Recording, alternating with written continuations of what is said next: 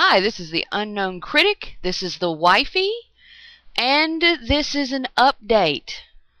Okay, people that may be watching this have heard punishments and rules and not super sure what the rules are. Okay, now, I've had to sit down with the Unknown Critic, listen to his arguments, his pie charts, graphs, a team of lawyers.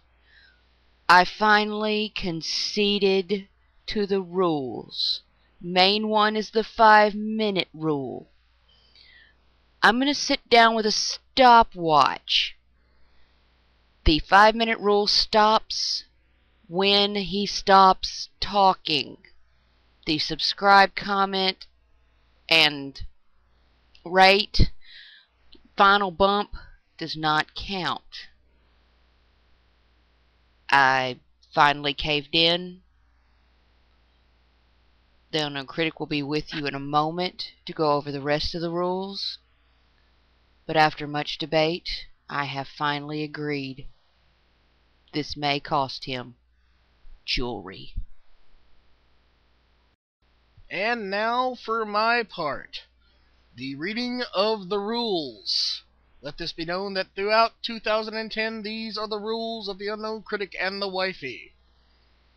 All videos must remain within the 5-minute time limit, otherwise a punishment will be dealt.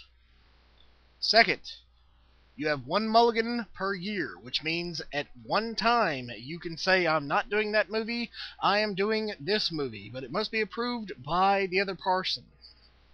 Parson? Yeah, whatever. Also, a punishment cannot default another punishment.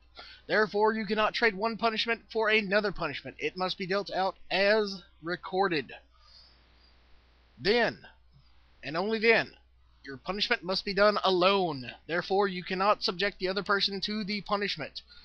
While the wifey is at work, I will do my punishments, and while I'm at work, she will do her punishments.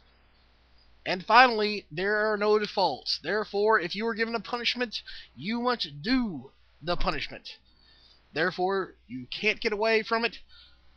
You can't cancel it out. You have to do it.